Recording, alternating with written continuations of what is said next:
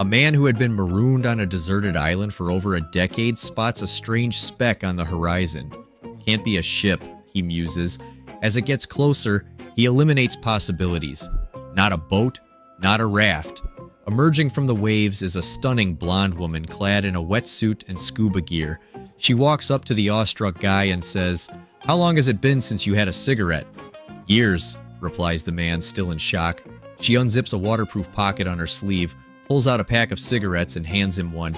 He lights it up and takes a long drag, his eyes almost rolling back in bliss. "And how long has it been since you had a drink?" she asks. 10 years, he replies, almost trembling with anticipation. She unzips another pocket, pulls out a flask, and hands it to him. He takes a hearty swig and moans, "This is the best bourbon I've ever tasted." At this point, she starts unzipping the long zipper down the front of her wetsuit, gazing at him with a playful smile. "And how long has it been since you've had some fun?" Tears well up in the man's eyes as he drops to his knees and sobs, "Please don't tell me you've got to share the cards too."